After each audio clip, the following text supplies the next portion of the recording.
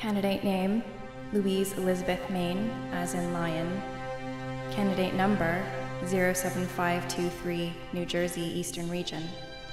In 1996, Janet Adler was described by the art critic Dave Hickey as the most ferociously talented and uncompromising voice of her generation.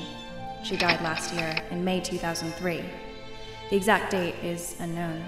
In 1976, Adler met the young political science graduate Margaret Gibb, with whom she was to spend the rest of her life. In 1999, the two women walked away from the art world, issuing the slogan, "Shoot the wounded, save yourselves." They moved to a house they had built on an isolated tract of forested land. Many questions remain unanswered. What happened to Janet Adler? Did she kill herself? Where is her body? Why does Gibb refuse to talk about her partner?